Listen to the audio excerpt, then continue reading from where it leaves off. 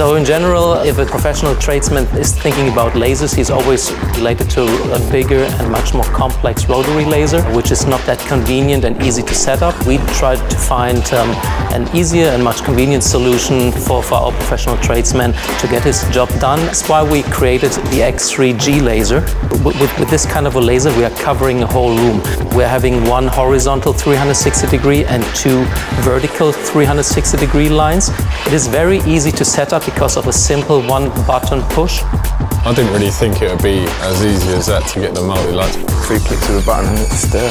We discovered that bright weather conditions during some hard times to the end user, the X3G laser. It is created with a green beam technology, which is up to 4 times brighter than a red beam technology. I am impressed with the light output, even when it's bright.